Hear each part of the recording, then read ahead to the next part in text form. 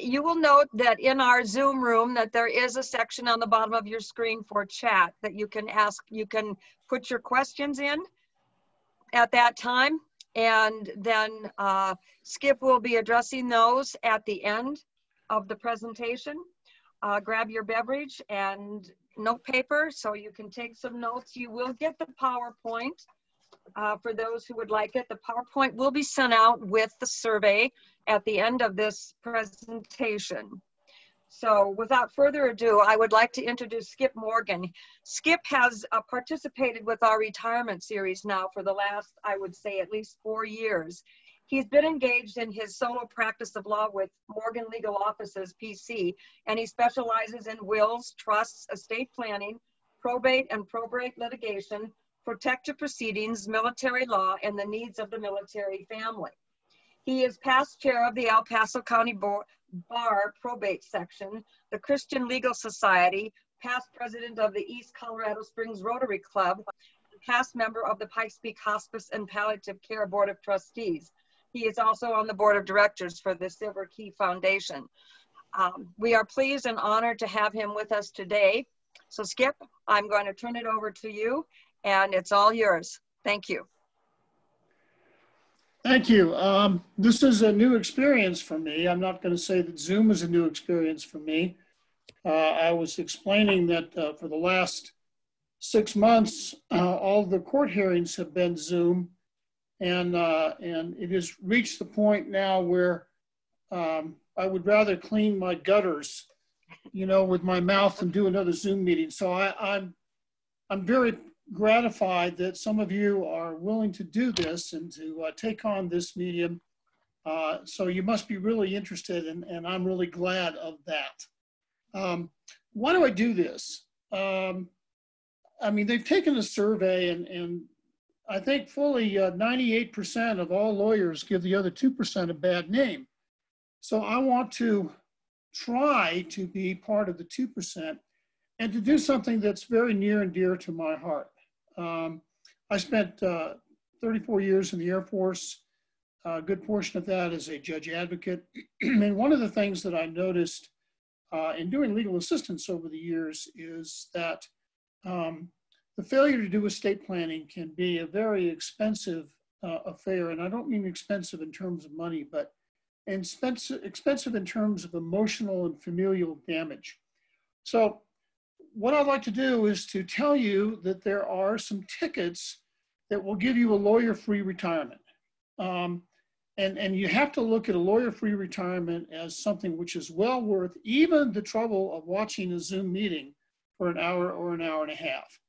And because basically it's like a very painful tetanus shot. I mean, it really hurts a lot, but it's a whole lot better than having tetanus. So with that in mind, let me move forward and sort of give you some broad ideas about what, yeah, okay, that's a dollar bill there, that's a lawyer, and that's basically how you chum the waters for lawyers. And it being silent, I have no idea whether that works or not. Okay, let's start with the first ticket. Make a will and keep it up to date. There's a lot of reasons to do this. Many people think, well, you know, I don't have a big estate. I mean, I don't have an estate at all, so I really don't need to have a will. And anyway, you know, Colorado is going to give everything to my spouse or to my children or however it looks. So really, why do I need to spend the money to have a will? Okay, fair enough. Let's look at why you want to do that. The first thing is that you want your property to pass to the people you want it to go to. And there is no guarantee without a will. In fact, there's every likelihood that it will get your property to some of the wrong people in your life. And so the question naturally arises, who are the wrong people? And normally I would say, all right, I'll listen to nominations for who are the wrong people. But let me start with the obvious one. That's a recent bar meeting.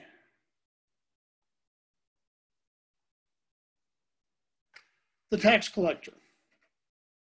Now I'm going to give you a sneak preview. The tax collector today in Colorado is nothing like the threat, if you will, to your estate and to your estate plans that it once was. Lawyers, however, are. I'm going to talk about this later, but the lack of a will and the lack of estate planning means that you have a lot of open questions that are unfortunately only going to be decided in court. So the greatest amount of litigation that I have seen in the last 20 years of doing this here in Colorado has to do with when there isn't a will. And that leads to litigation as to whether there is something which is like a will, whether who is in the family for principles of intestacy and so forth. And the one thing I'm sure, without knowing any of you out there, that I can be certain of is that none of you have in mind making lawyers the beneficiary of your estate. And then the last one I sort of call assorted crumb bums who are not on your Christmas card list. And primary nominees for this particular group are an ex-spouse, a stepchild, other distant relatives who you've not had contact with, and the last time you did have conflict with, it was when they got thrown out of the last family reunion. So all of these people are potential beneficiaries of your estate if you don't have a will.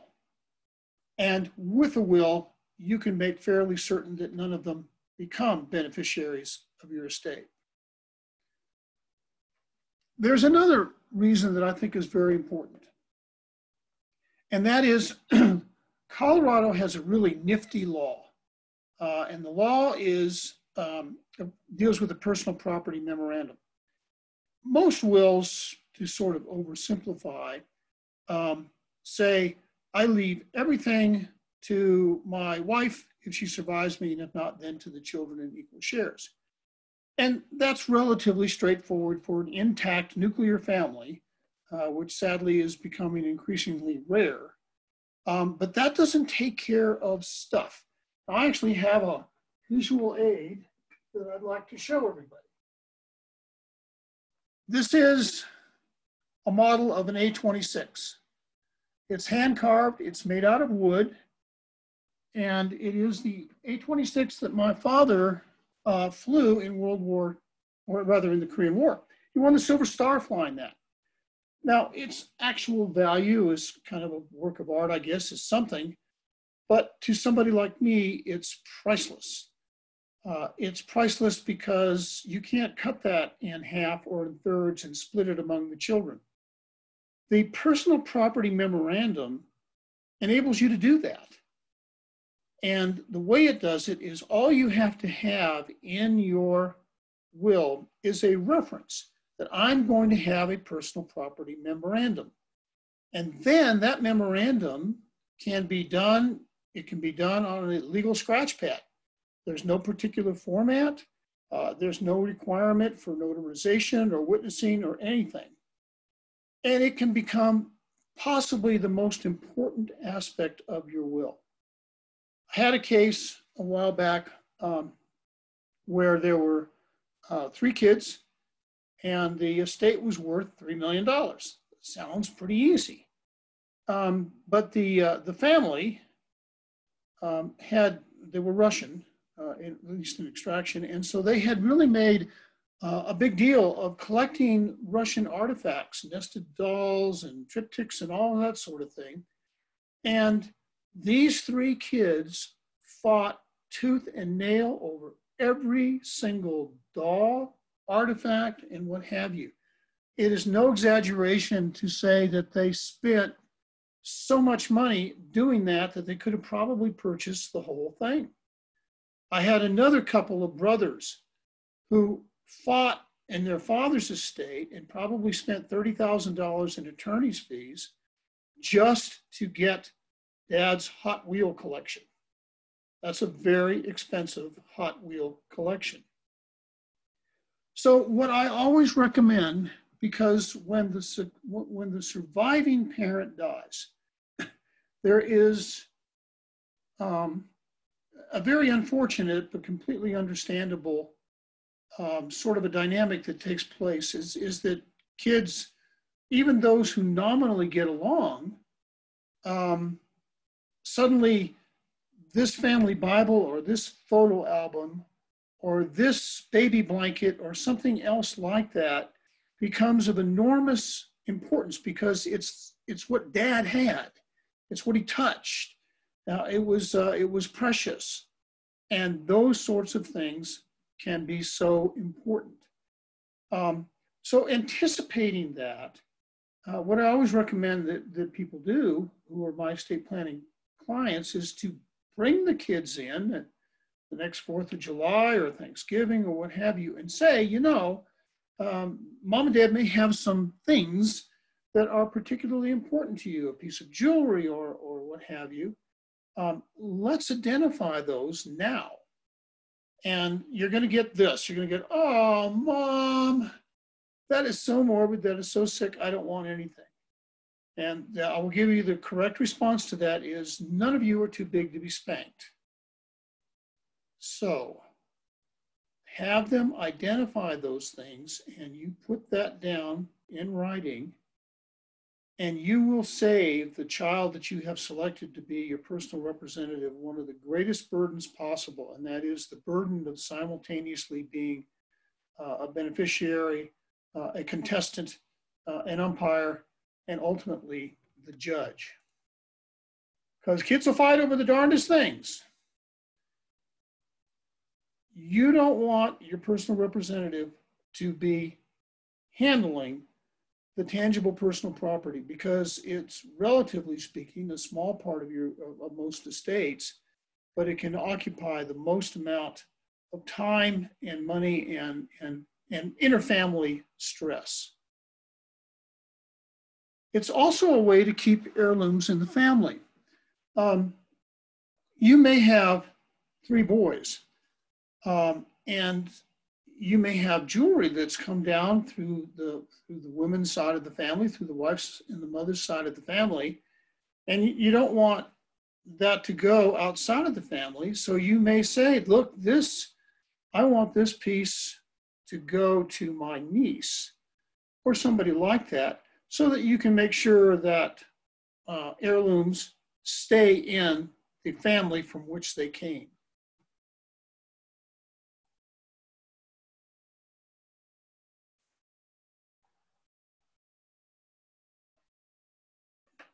If that's the most important thing, this may be the second most important thing, and that's to harmonize your probate and your non-probate assets. Now, I apologize if this sounds a little bit legally, but it is vitally important that you do this. When you say in your will, I have 5 kids, 4 boys and a girl. When you say in your will, everything to my spouse, and if my spouse doesn't survive me, to the kids in equal shares, which is, again, a typical way of handling things, you must be terribly certain that your non-probate assets harmonize with your probate. Okay, what's the difference? Anything you own in your own name usually is going to be a probate asset, with the most important exception being IRAs, 401ks, and annuities. IRAs and 401ks, which for many of us represent the most important or the largest signal portion of what's in our estate, do not pass by will. Let me underscore that. They do not pass by will. You can make your estate the beneficiary of an IRA or 401k, but the income tax consequences of doing that are punishing. because the IRS takes the position that an estate is like a person in the highest income tax bracket. So an IRA that's throwing off interest and dividends and so forth is going to be taxed at the 40% level. So you can literally take your IRA or 401k and cut it by 40% just by making your estate the beneficiary. So with that in mind, your IRA and 401k and 403b administrators are always going to say you need to have a beneficiary designated on that. If your spouse is still living, typically that's what you're going to do. But then you want to make sure, if the spouse does not survive you, to put down there, in my case, it would be all 5 children in equal shares. That does a lot of things. First of all, it makes things easy. Secondly, it harmonizes with what I'm doing in my will. And third, it minimizes the income tax consequences. Because what happens is, with a beneficiary, particularly for a spouse, the spouse can essentially roll it over into her own IRA or 401k. But even for non-spouse, they've got a certain amount of time in which to withdraw what's in that IRA and take income taxes over a longer period of time. Now, it's beyond the scope of what I'm doing today to get into strategies for IRAs and 401ks and tax consequences. But the important thing to remember is this: they pass by beneficiary designation and not by your will. So that if a major portion of your will or of your IRA or your estate is in an IRA and you don't have the same distribution as your will, that will not count. So, for example, suppose you have a $100,000 estate and you have $100,000 in an IRA, and you want your estate to go to in equal shares to your 3 children. Okay, so they each get $33,000. But the amount that they get will be determined upon what's in your probate estate, and the IRAs will not count against it. So anybody who takes a share from an IRA or a 401k is not going to count against their share from your will. Joint tenancy are the same ways. A joint tenancy, and many of you, particularly those of you, who are married, have your accounts in joint tenancy with right of survivorship. And that means just what is implied, and that is that if one spouse passes away, the other takes everything that's in that particular account without any probate or anything else. All they do is a death certificate is all that is required. Some people say, well, in order to make things easy for my kid who's got my power of attorney and maybe is my personal representative, I'm going to set up an account in joint tenancy for them. So I'm going to have a checking account that normally has maybe $20,000 or $30,000 in it, and I'm going to make my oldest son, Guy, a joint tenant with me so that he can take care of me if something happens. Problem with that is that if I die tomorrow, Guy gets the $30,000 and it does not count against his 1/5 share.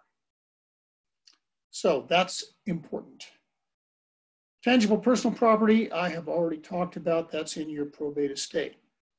A tenancy in common is in your probate estate. Why does that matter? At around the year 2000, the late 90s, early 2000s, there was the federal estate tax was right at $1 million. It eventually went up to $3 million, and I'll get to where it is now. But as property grew, a major portion of your estate, of your taxable estate, could actually be the house that you lived in, the marital property. And so some estate planning lawyers severed the joint tenancy and had a tenancy in common. The time for the usefulness of tenancy in common between husband and wife in the marital home or the family home has come and gone, but some people didn't change it back. And that unfortunately too often means that if dad passes away first, and you know, we guys always pass away first, if dad passes away first, we have to open a probate just to get the other half of the house in the name of mom. So for those of you in that situation, it is worth it for you to review the deed that you have, and and you can get one from if you don't have your own, you should, but review the deed that you have and make sure that it says joint tenancy and not tenancy in common. Okay, that is a lot, but it is so important because you can, by doing beneficiary designation, which is another non-probate asset. So if you have a payable on death CD or savings account or something, that too will pass according to who your beneficiary is and will not count against that beneficiary share in your will. So you want to make sure that if something happens to you tomorrow, that the probate and non-probate estate assets will pass and come up with the result that you wanted. Okay, taxes. I used to spend a lot of time on this in Colorado. However, as we stand here today, for those of you who are married, you are going to need over $23 million in your estate before we have to concern ourselves with estate taxes, or a single person, $11,580,000. If there's anybody within the sound of my voice right now who has that problem, stop everything right now and call me. But I'm betting there isn't anybody. Since the applicable exclusion amount, which you kind of think of as the deductible, since that's gone away, essentially there is no estate tax anymore. Colorado used to have an inheritance tax. In fact, it's still on the books. But when the Tax Reform Acts were passed, and what Colorado did and what most states did is they said there was a credit in the federal estate tax for the money that you paid in a state inheritance tax or transfer tax. And every single state had this language in so many, whatever the maximum credit is on your federal estate tax return, send it to us. Generally speaking, the maximum credit was 7% of the estate tax. So essentially 93% of your final estate tax bill would go to the feds and 7% would go to Colorado. Congress didn't like that. They wanted all of the money to go to them. So there now is no longer a state inheritance tax credit. So some states have gone on and enacted their own inheritance and transfer taxes. Some of you, but Colorado is not one of those. Colorado is probably the best state in the union in terms of probate, its ease and its simplicity, and in terms of taxes. That's not true for all states, mind you. Some of you may remember and I don't know if they still have it or not, but New Hampshire had a license plate that had their motto on it, which was live free or die. And it is true, in fact, that New Hampshire doesn't have an income tax. However, they have a punitive inheritance tax. So truth in advertising, their plate should say, live free, but if you're starting to feel chest pains, head for Colorado, because it can be a lot of money. Another consequence of the fact that Colorado does not really have, and the federal government doesn't really have a tax that we need to concern ourselves is, a lot of people would do gifting as a way to reduce their taxable estate, and they would gift up to the maximum amount that you can give, and that is I think this year it's $15,000 a year. But in fact, that's kind of irrelevant now, because $15,000 a year doesn't, if you've got an $11 million estate, isn't going to do anything particularly to reduce it. And there is no gift tax. I say again, there is no gift tax. So you can gift as much or as little as you want, but the gifting to your family or children or grandchildren is not going to have any favorable tax consequence. Okay. This is another important reason to have a will.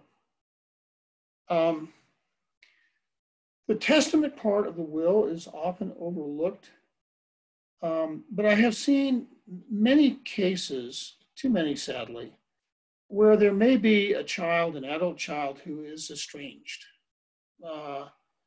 You know, somebody that's, you know, been on America's Most Wanted a couple of times, you know, just has been an outcast from the family for a long time. And it is very natural, I think, for when we do estate planning and parents to say, well, why should they get anything for my estate? They have been unpleasant, they have been unkind, they have been unloving, they have not been in communication. When that happens, I often tell them this. If you do that, and you of course can do that, it's easy to do, the one guaranteed result that I can give you is that it will permanently sever whatever relationship your children had with each other and with this outcast. They won't talk to each other except through lawyers. If there's going to be a will contest, the black sheep, the one that's been taken out of the will, has nothing to lose at all. And therefore, sometimes it will be challenged on that basis. But the most important one is family reconciliation, because if you stop and think about it, cutting one of your children out of the will means that the other children will bear the brunt of your vengeance. You won't have to deal with what happens afterwards. And I can't tell you how many adult children have said, I would rather you give it to him and have a little bit less money than he turn his wrath on me. So that is something to always take into consideration. Will this make this person a better person? No, probably not. Will the money be spent wisely? Possibly not. But will you have given the rest of your children an opportunity for healing and reconciliation? Yeah. Yeah, you will. So don't forget the testament part of the will. This is another aspect that is underappreciated in doing estate planning. It used to be that your body, when you passed away, was considered like chattel. It was no different than the suit of clothes that you have. It was just a thing that was disposed of in accordance with what your personal representative decided to do. Now, in Colorado, funeral and burial arrangements and organ donations are enforceable as part of the will. So there are some people for whom the funeral and burial arrangements is of enormous importance. I have clients who were practicing Orthodox Jews for whom it is very important that there not be embalmment and that there not be if you will, a leak-proof casket, because they take seriously the portion of the Bible that says, ashes thou wert and ashes thou shalt become. So having their funeral arrangements and their burial arrangements enforced is very, very important to them as part of their religion. There are other religions for which burial arrangements are very important. So now it's enforceable. You can specify what you want to do. You can specify organ donations, which is also enforceable. And some people say, well, you know, I'm old and everything, and so there'd be nothing that would be needed or wanted. Actually, not true. There are some things like tissue, like corneas, that can actually or can be transplanted, and it really doesn't seem like it matters very much how old you are at the time that it's done. So these are something that are very important. And while I'm on the subject of funerals and burial arrangements, very personal story. My mom and dad died 16 days apart. And Dad was not in any shape to be planning Mom's funeral, and it didn't help that she was Catholic and he was Presbyterian. So I did all of that, and she wanted an open casket. And the last thing you want to hear from your sister, because the stress was enormous. Mom passed away first. She wasn't supposed to. She did. And to say, well, that dress, what were you thinking when you put her in that dress? Again, there's enough pain and there's enough anguish associated with the loss of a parent without adding that kind of thing to it. And my sister didn't mean anything by it. I mean, she was probably just speaking her mind. But the more specific you can be about what you want, the easier you make it on your family, and particularly the people that you appointed as your fiduciary, as your personal representative. This is another thing for some people that is really helpful to have. Some people may have a condo or a cabin or something like that at Breckenridge, or even just a family lodge out at 11 Mile.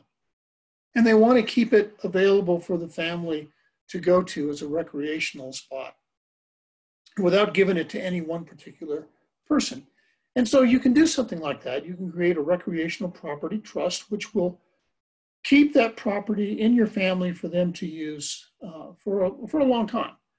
And that's something which is really neat for children and grandchildren and nieces and nephews and so forth, to have maybe a property that's been an important part of their growing up. Family reunions at the cabin at 11 Mile. A special needs trust is also something that you can only do with a will. And what is a special needs trust or a supplemental needs trust? Some of you may have special needs children. They may be receiving Medicaid as a result of of their disability, whatever that might be. And you may know that if you pass and they simply take a lot of money, that will knock them off the Medicaid rolls. And knocking them off the Medicaid rolls, can be very, very expensive. The law allows for something called a special needs trust that allows you to put money in trust for that child. And it will not count against them in terms of their eligibility for Medicaid and for other kinds of public assistance. Now, there's a limited number of things that you can do with that money, but at least if you put it in a special needs trust, it won't automatically strike them from the rolls. And handling blended families. Like it or not, more and more of our families are blended. So you may have children, his, hers, and ours. And you want to make sure when you have that situation that the children of the first to die don't lose their parents' portion, if you will, of the estate. Because if you have a will, which basically says everything to my spouse, and if she survives me, and then to my children in equal shares, if the spouse survives, then her will is going to control what happens at her death. And that's going to mean usually or often that her children take, but his never do. And so there's a way to handle that in creating a will and doing estate planning to make sure that doesn't matter who passes away first, all of the children of both husband and wife will be treated fairly. Okay, so will all matters. No will. What does that mean? Well, it means that state law governs who gets your estate. The laws of intestacy are relatively straightforward where you have an intact family. But if you have a blended family, it's not as easy to do. And what it can mean in practical terms is that without a will and your spouse passes away having other children, is that his children could become your co-tenants in the house. Something that most of us don't want to have happen. So again, in the case of blended families, it is vitally important that you have a will. Okay, there's a legal presumption that the spouse will be the principal, but not the exclusive heir. You can, in your will, disinherit anybody that you want. That's not true in all states, but there is no right as a child to take any share of the parent's estate. No right as brothers or sisters or parents or anything else like that. The only one you cannot disinherit is a spouse.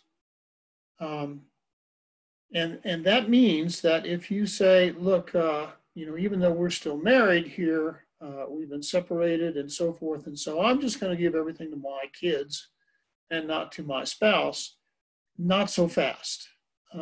You have to, that spouse can do something called an elective share, meaning, in so many words, getting 50% of the estate, no matter what the will says, and is also always entitled to a family allowance, which is $65,000, or rather, $65,000, and an exempt property allowance, which is another $65,000. So those come right off the top without going into the share. It also means that children under the laws of intestacy, even those of a previous marriage or an estranged family, will take equally, regardless of your relationship. And maybe you have children from a previous relationship that you've not had contact with, that are under the guardianship or custody, if you will, of the other parent.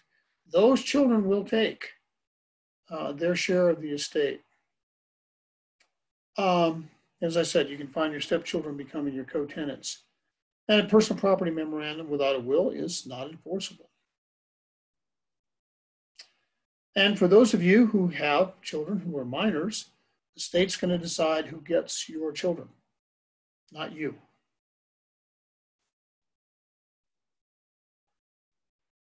And remember always that without a will, non-probate beneficiary designations will always trump. And so you may have a very distorted distribution because of the beneficiary designations that you may have. This is important too. Even if you are an intact nuclear family, husband and wife, children, and so forth, without a will, you don't have a personal representative. And too many times I see when that happens, you may have several children who want to be the personal representative, which is the executor. Not sure why they want to be, but because you don't have a will that designates who that's going to be, you can often find yourself in court over who's going to be the personal representative. And that's never good. And probate administration, because of that, can become more expensive. Now, understand this, and I probably should have added this. I may have alluded to this earlier, but Colorado has the easiest, fastest, least expensive probate system in the country, for real. And done the way I do wills, and most competent estate planning attorneys do wills, There is no probate as you understand the term. It is a matter of lodging the original will downtown at the El Paso County Probate Registrar, filing several papers. I can do that online. And within a week to 10 days, the will is probated. It's that easy. I can often probate a will faster than you can get a death certificate. That's how simple it's become. And it's an administrative process in Colorado. Having a will is actually easier and cheaper than not having one. All right, I talked a long time about the will.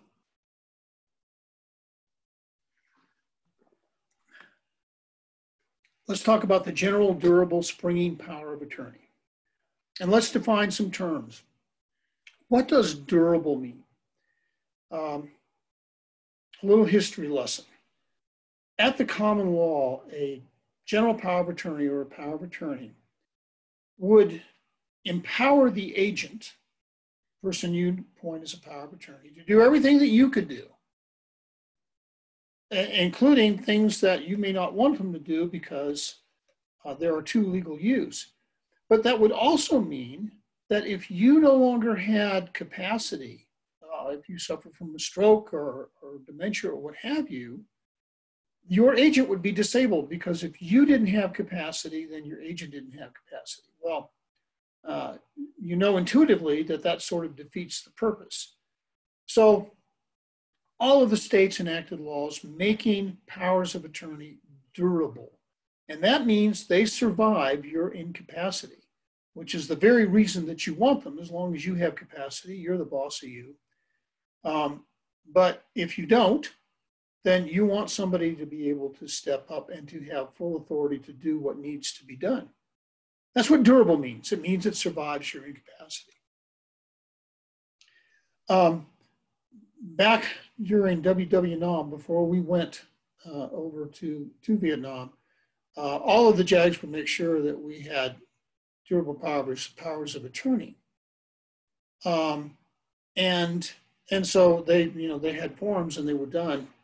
And guys would come back to find that they'd been divorced in absentia by their wife, who had run away with somebody and was and had divorced them, married them, gotten themselves child support and alimony and so forth. And they did all that with a power of attorney. That didn't seem fair. So now we have something called a springing power of attorney. And springing means that it only comes into effect at your incapacity. Very important. So there's never two legal yous running around on this planet. It is only in the event that you lack capacity, again, whether it's a stroke or sometimes it's blindness, Alzheimer's, dementia, and so forth. The only time the power of attorney comes into effect is when you can't handle things yourself for whatever reason.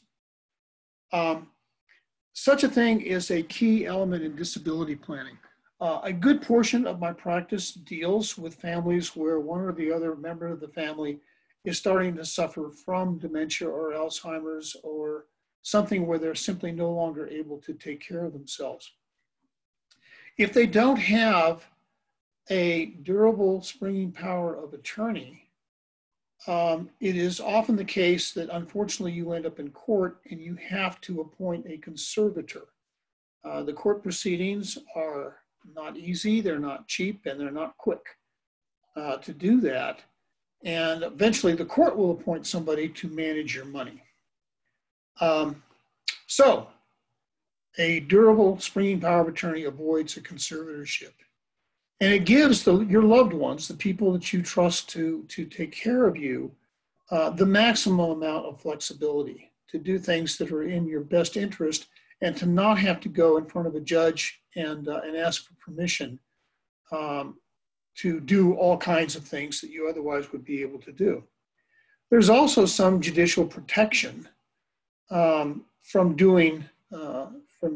abusing a power of attorney. And unfortunately, there are cases where people with a power of attorney do abuse it. We have a whole series of laws that can bring them to bar if they in fact abscond with money or do self-dealing or start gifting to themselves. Important for long-term care planning. Again, we don't, some people thinking, well, you know, I'm not that old, I don't need a will or anything like that. But the odds are somewhere in the neighborhood of 10 to 1 that you will suffer at some point in your life some disability of some kind, as opposed to, quote, premature death. So long-term care planning and incapacity, a general durable springing power of attorney is essential. And in that power of attorney, you can say, look, I don't want to have a guardian or conservator, but if I do, this is who I want. And that does make it easier in the event that a guardianship or a conservatorship is necessary.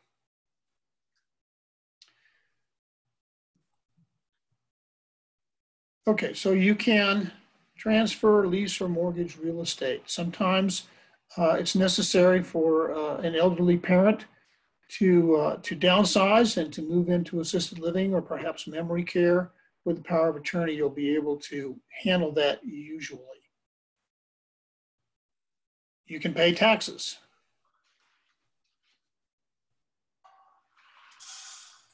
It gives you Medicaid planning flexibility.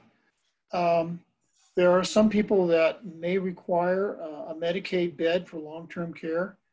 And when that happens, there are very strict requirements having to do with income and resources, savings, and so forth. But there are certain trusts that you can create, a Miller Income Trust, that can keep your eligibility for Medicaid, even though your income, and I stress income, may be too high. This is not a Medicaid trust that hides resources, hides your savings and so forth. That gets into the realm of the criminal, and that's not what we're talking about. We're talking about a Medicaid income trust. And then you can also purchase community spouse annuities. When somebody has to go to a nursing home and requires long-term care, that doesn't mean that the other spouse, the healthy or well spouse, if you will, has to be impoverished in order for that, for Medicaid to kick in. There are certain things that you can do, and one of those with the power of attorney is to purchase a community spouse annuity. And of course, contracting for long-term care. The story about, you know, be nice to your kids because they'll be picking out your nursing home. Yeah. And it's with the power of attorney that they do that. And I talked about downsizing. Gifting is also possible, although, as I mentioned earlier, that's not something that typically is important anymore in powers of attorney. And there is obviously very good reason not to allow gifting in a power of attorney. This is a little excursion that I like to make. VA aid and attendance. Many of the nursing homes have somebody there when you're trying, or assisted living or what have you, or memory care, and you're trying to check in maybe an elderly parent or something. And they'll say, well, you know, Dad was a veteran during a certain period of time, and so you can get up to $2,000 a month in VA aid and attendance. And that sounds like it's too good to be true, and often not, it is too good to be true. What they do is, and there is such a thing, mind you, as VA aid and attendance, but it, like Medicaid, is resource dependent. You can't be making too much money, and you can't have too much money. And so making too much money is not as important, because VA aid and attendance is that portion of your income that which constitutes unreimbursed medical expenses. It's not just a flat amount of $2,000. But what these people do is you may have a house, they may have a few $100,000. They will say, hey, we're going to put you on with this attorney, and he's going to do a trust for you, an irrevocable trust, that will put all of your assets into a trust, and that way you won't have too many assets in order to qualify for BAA and aid attendance. Well, what they do is you sign off on that trust and suddenly you are genuinely penniless. Everything goes into this trust. It's irrevocable. You can't take it back. And then they, the trustee, who's always this attorney or this company, liquidate everything you have. And then they go ahead and they buy certain kinds of stocks and products and everything where there is a huge upfront loading cost. It is the closest thing to criminal that you can get. So if somebody approaches you with something like this, please, please, please don't sign up for anything or have mom or dad sign up for anything until you've had an opportunity to talk to a lawyer who knows about BAA and attendance. All right, ticket number 3, medical durable power of attorney. This does what it implies. It appoints an agent for you for all medical decisions. And once again, it only comes into effect if you are not able to communicate for yourself. And it can be anything. If you are in an automobile accident and your husband or wife comes to the hospital and says, "How is my darling spouse?" They won't even tell you that your darling spouse is there unless you have a medical power of attorney. Doesn't matter that you're married. That does not confer any automatic authority on you. So it's vital that you have something like this so that if you're no longer temporarily or otherwise able to make decisions for yourself, then at least somebody has the legal authority to do that. I talk about the perils of HIPAA. I had a case where a woman was suffering from dementia. It was fairly severe, and she was beginning to elope. And elope is the term for just leaving home, or wherever she would go, she would just wander the streets and would then, of course, get hopelessly lost. Well, she did that one night. Her husband looked everywhere for her, couldn't find her. And so he started calling around to hospitals, police stations, fire stations, any place he could possibly think of where she might be. And unfortunately, because of HIPAA, they can't confirm that she was there because he didn't have a power of attorney at that time. And it was terrible because she had gone to Cedar. She'd eventually been picked up by the police, had been taken to Cedar Springs. And, and they asked her if she was married, and she didn't remember that she'd been married for 50 years. So having this thing can be absolutely vital. And it can avoid a court-ordered guardianship. With a medical power of attorney, that's what is the equivalent of a guardianship. You can make those medical decisions for a loved one and avoid what are called protective proceedings that can be expensive and divisive. You don't want a guardianship and a conservatorship if you can save yourself doing that by having powers of attorney. And then, as I said, you're the boss of you until you're not. I'm going to talk about the last ticket, which is what's called a living will. But it's always important to know that it doesn't matter what a piece of paper says, as long as you have the capacity to communicate with your doctor or your care providers, what you say goes, and not what your power of attorney says, and not what one of the children that you may have appointed as a power of attorney says. So that's very important. You are a person, a sovereign person, and you maintain that sovereignty until such time as you are no longer able to exercise it. All right, living will. Last ticket. A living will is not a living trust. It is not a do not resuscitate order. it is instructions to your doctor about what you want to do and what you don't want to do in the event that you are in extremis. And I will just use kind of the example of the ones that I do. Typically, there are 4 criteria in a living will. 1, I'm unconscious, in a coma, or otherwise unable to make or communicate my decisions. 2, I suffer from a terminal disease or condition. 3, my physician and 1 other physician certify the first 2 in writing. And 4, I have been in this condition for 7 days or more. It can be any amount, but the nominal figure is usually 7 days. Then, in so many words, pull the plug. Now, it's obviously kind of a legalese, and it doesn't say pull the plug.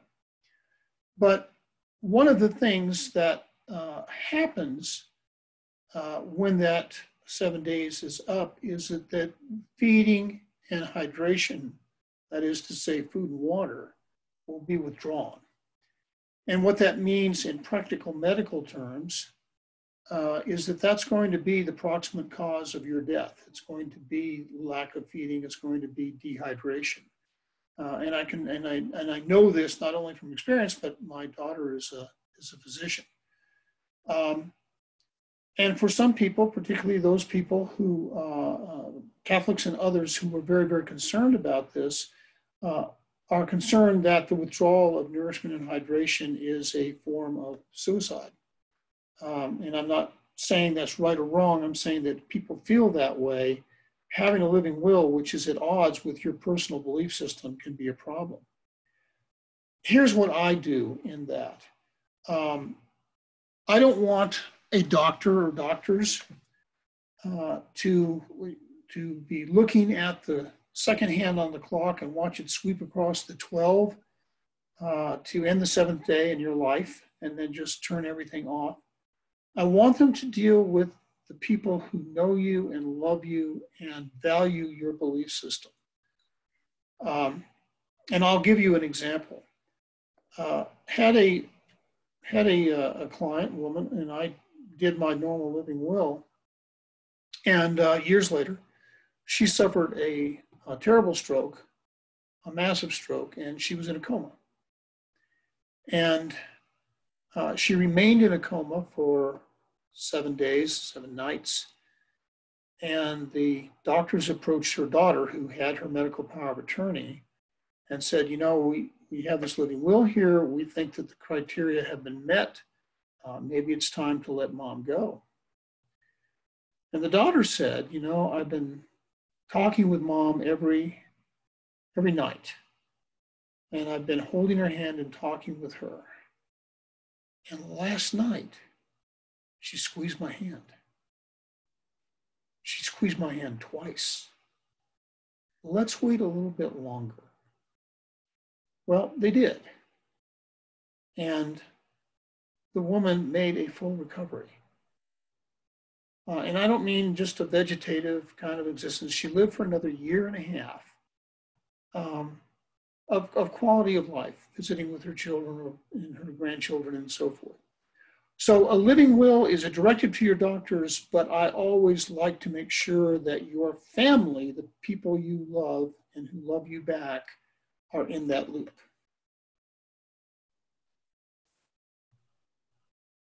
And of course, it complements, it doesn't replace the medical power of attorney. The medical power of attorney is for all kinds of conditions that you may be temporarily sidelined.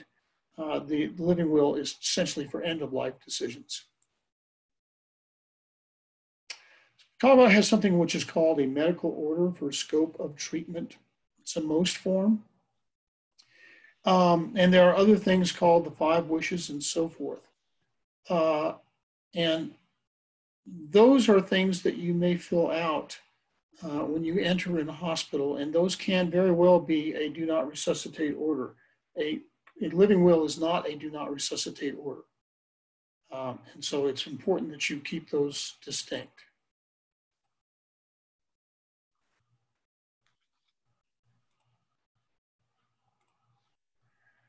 Okay, looking at the time.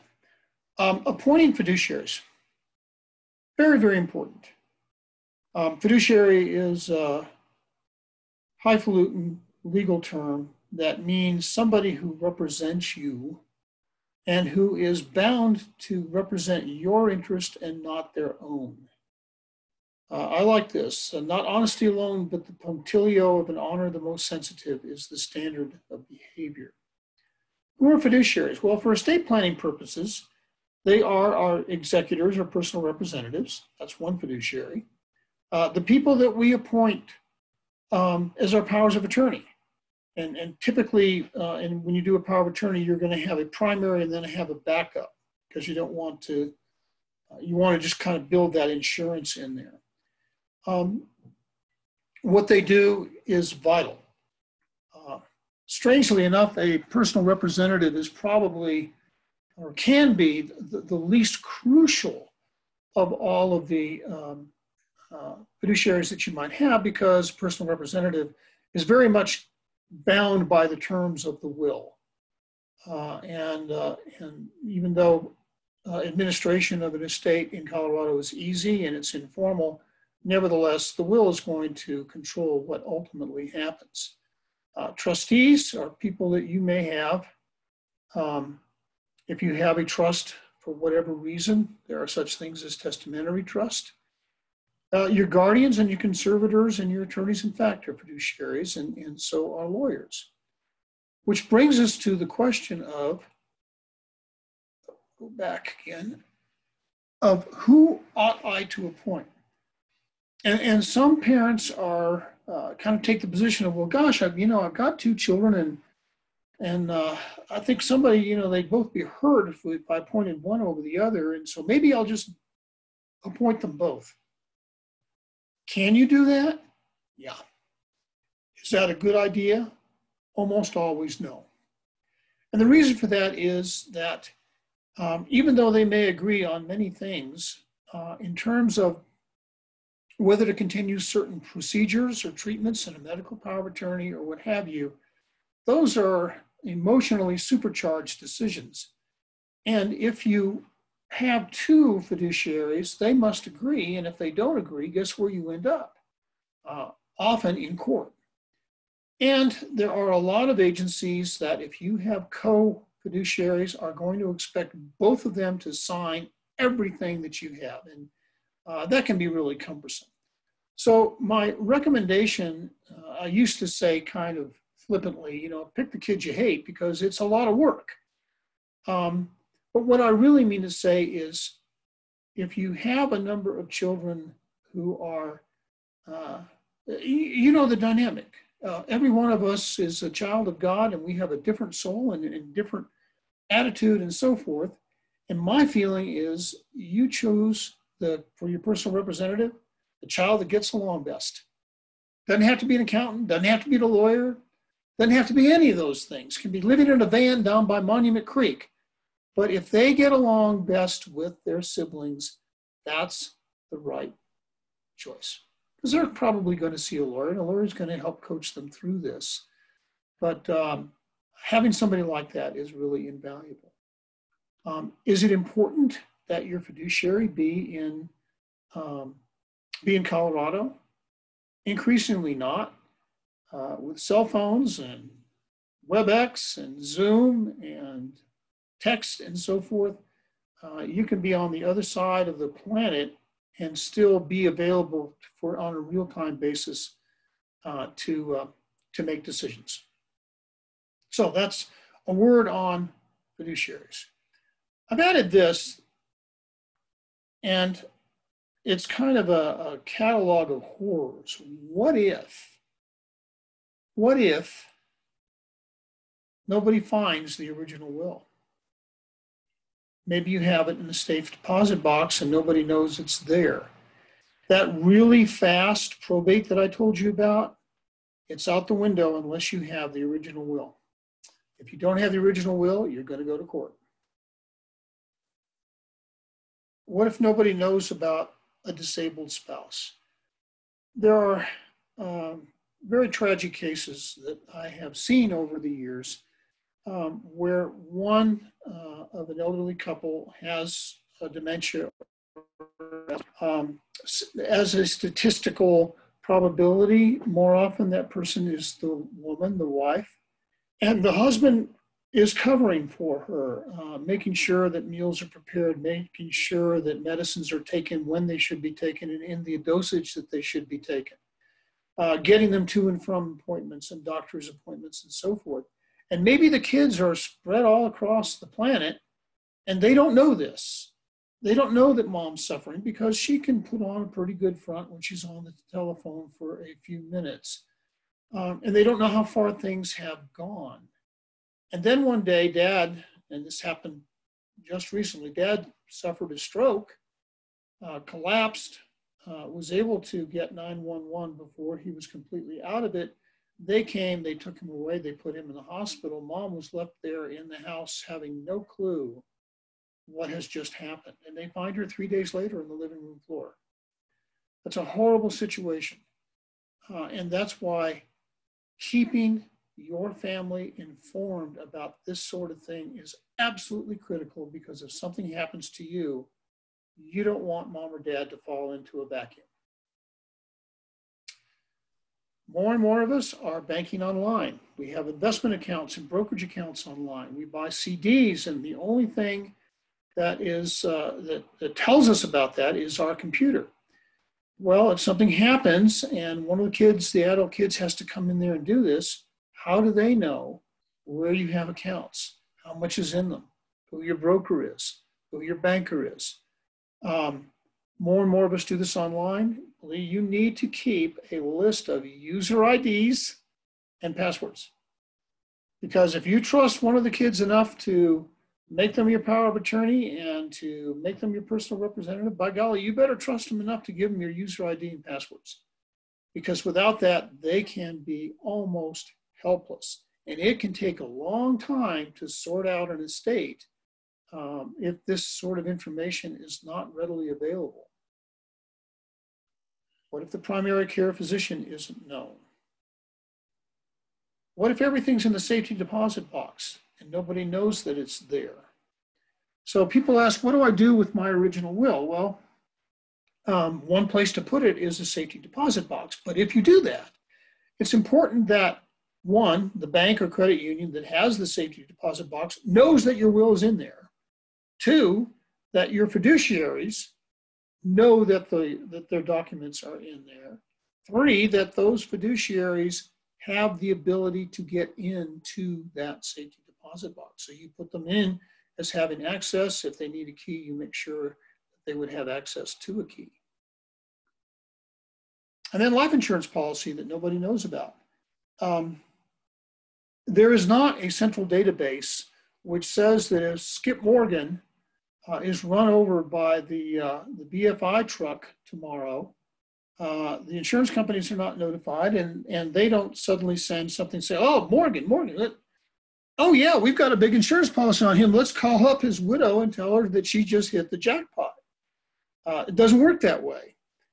So keeping a list of insurance policies, or any kind of policies, long-term care policies, healthcare policies, and so forth, is so important so that your fiduciaries can take advantage of them. So when I do estate planning, I give you this smart book, and you can sort of fill it out. And there's a lot of homework associated with doing that, but it can be of inestimable value if something happens and you need to have one of your fiduciaries step up and take care of you. Okay, I'm not sure exactly how we do this, but the bonus tip is ask questions while the price is right. There are questions in the chat box. Skip, can you see those questions? I'm going to have to find where I find the chat box. The bottom of your screen. Maybe I need to make this smaller. We could read them to you as well, Skip, if that would be easier for you. Okay, hang on. Let me see if I can. I should be able to find it. I thought I saw it before, but I don't see it at the bottom of my. Oh, there it is. Okay, I got it.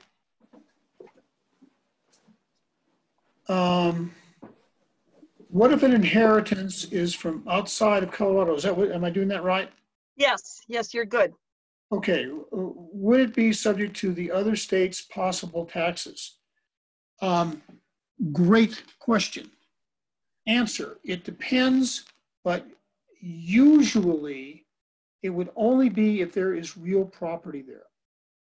I had a client a few years back who was in New Jersey very nearly all of her life. She was actually, I'm sorry, well, she was my client's mother. And New Jersey is one of those states that has a real whopper of an inheritance and transfer tax. And so when that happened, if she had died, because most of her money was in I think it was 2 million or more, was in real estate. They had a farmland and a large house and everything like that. And it would have been close to $500,000 transfer taxes on that real estate, because states are very jealous about real estate that's inside their borders. And so if you have real estate in another state, it will be taxed by that state if they have a transfer tax. Now, what I sometimes do is, if there is extensive holdings in another state, well, let me backtrack for a minute, because this is one of my favorite stories. This woman moved here to Colorado that had all this property in New Jersey. And we redid her estate plan, changing everything to Colorado. And we redid her estate plan, and she was 104 years old. So, and she didn't die till she was 107. So I calculated roughly that I saved the family $500,000 in taxes by being able to do that. So the answer is, if real estate is in that other state, it is going to be taxed in accordance with that other state. If you just have bank accounts and everything and you are a domiciliary of Colorado, it will not.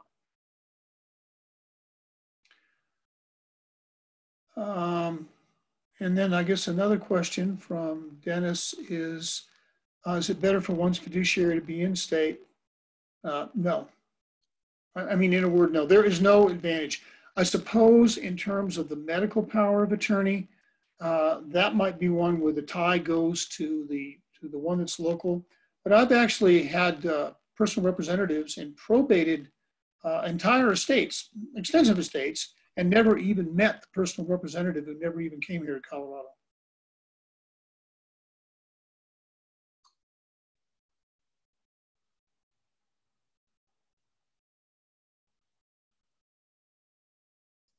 Are there any other questions or concerns that people would like to bring up? This is your golden opportunity, as Skip mentioned, to bring up those kinds of questions that might be on your mind or your heart. If not, I would like to encourage everybody to take the survey that we will be sending out. It looks like there's another question that just came up, so I will stop talking and let you take that, Skip. Well, the question was, where can we obtain the smart book? And it's something that I do. So you can come to me. That's not to say that there aren't others that are out there commercially. This is just, when I do estate planning, I always give that to people. There are other parts of it. For example, some people may have a lot of firearms, and they pass away, and by the time you get into the house, they're all gone. And unfortunately, all too often, things like that happen. So this gives you an opportunity to make sure that your personal representative knows what you have. And so there's a whole pages of firearms and the serial numbers and everything that are on them. Things like valuable artwork, where you go into a house where somebody's passed away and there's this sudden bright spot on the wallpaper where the beautiful piece of art used to hang and isn't there anymore. By doing something like this, you can at least let your fiduciaries know that there is something like that. Can you create a will without a lawyer? Yes, you can. There's another, I have a very good friend of mine, Steve Azell, we probably do a lot of the litigation around. And we always say that, you know, come Christmas time, we ought to send something to Zoom Wills and some of these other do-it-yourself wills. And I'm not trying to say this because, you know, obviously you pay me to do estate planning. But if you don't understand what the significance is of some of the questions that are asked, you could come up with a Frankenstein's monster of a will. And that's not just a remote possibility. In most cases, I would say it's a very near certainty. I once, for fun of it, went into, I think it's Zoom Wills, or what's the one that, can't think of the other one now. But in any event, I went into it and I went through it and I intentionally blocked out everything I know as an estate planning attorney and just answered the questions as honestly as I could without knowing the context. And I ended up with the Frankenstein's monster. It would have been horrible. And when that happens, when you have a will like that, where you haven't anticipated some of the likely consequences of that will, it's going to end up in court, and the few $100s that you will have saved will be sucked up in no time at all. Now, from somebody, does the JAG office perform these various documents for veterans? Yes, it does. And if you have a simple, intact family where it's just husband and wife and children, then that's a good place to go. But as a former JAG for many, many years, JAGs are lawyers. They're not necessarily estate planning lawyers. And if you have any irregular verbs, that's not the place to go. But if it's a very simple will and it's mom and dad and kids, yeah, they sure do. Someone wants to know where you're located, Skip. Oh, actually, I think you're going to get the slides, and, Right. and the first slide is has my contact information on it, since we're not distributing cards. But in terms of convenience, I practice out of an office. What you're looking at in my background is my office. It's a guest cottage, which is located behind my house, which is at the northwest corner of Cascade and San Miguel. So there's nothing to park, and it's real easy to do. But you give me a call, and Jane, my wife, will get you an appointment. And then Dennis wants to know, would that be retirees or veterans in general? I think generally speaking, it's going to be retirees only. There's a limited amount of availability of JAGs, and at least the last I checked, it is for retirees only. And in some cases, not even that anymore. JAGs are very busy these days, and legal assistance has unfortunately sort of fallen by the wayside for a lot of them. Do all lawyers charge pretty much the same amount to draw up a will? No. No, they don't. Most of you have probably seen some of these, come to a free filet mignon dinner, and we'll talk about the 5 biggest estate planning mistakes. If you're going there for dinner, you may be on the menu, because what happens there is that people sell a living trust. And the living trust makes a lot of sense in a lot of estates. And people are charging $5,000, $6,000 for that. And as a rule, something like that, which is just kind of mass produced, it's not going to be particularly useful. It's going to be cumbersome, but it's for sure going to be expensive. I'm gonna plug myself shamelessly for a minute. When you do estate planning with me, you're talking to me. You're not talking to an assistant who's just selling you a big notebook full of all kinds of estate planning documents that you don't need.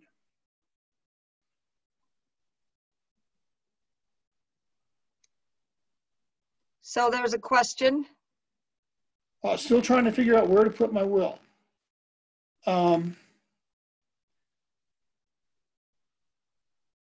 It depends. if it's husband and wife, then obviously you want to keep the original wills in your possession in some fashion. You don't want those things to be burned up in the same fire with you. Fireproof safes, we have learned, are not. If we've learned nothing else from Waldo Canyon and from the Black Forest fire, it is that documents did not survive even if they were in fireproof safes, because the safes got so hot that they just incinerated inside the safe.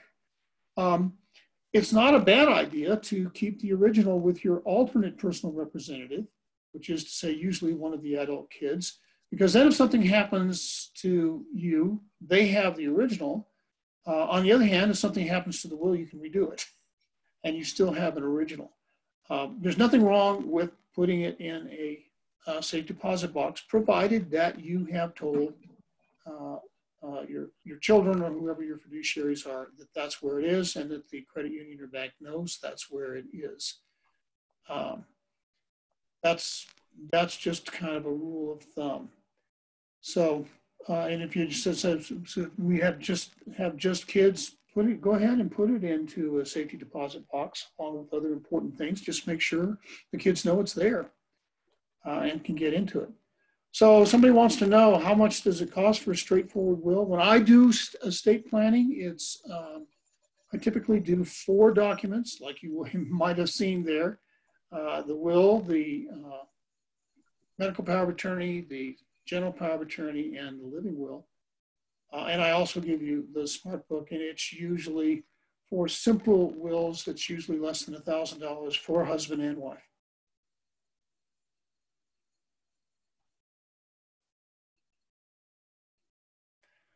And I encourage you to go ahead and shop around and see how much anybody else charges. I missed the first part of that, Skip. What were you saying about the charge or the fee? Yeah, I do 4 documents: the will, the living will, and the 2 powers of attorney, and then the smart book. And usually, for a husband and wife that does not involve elaborate trust provisions or anything, that thing, it's going to be less than $1,000. Okay.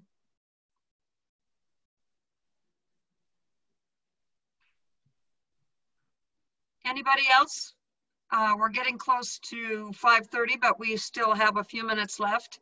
If there's a burning question or concern.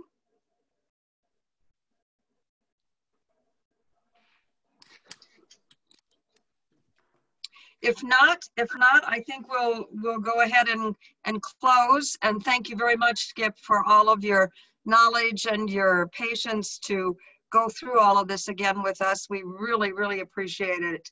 And I know that the Area Agency on Aging is very much looking forward to oncoming seminars that we'll have with the Ent Credit Union. And I want to just say to all of you participants, please, please fill out the survey. You'll get that with the PowerPoint. And Bree, did you have anything you wanted to say in closing? No, and it looks like there's several people thanking you in the comments, Skip. I just wanted to do the same. That was great information and a lot for us to think about as well. So thank you so much. You're more than welcome. With that, I guess we will conclude our presentation. Thank you all for being here today. Have a good evening.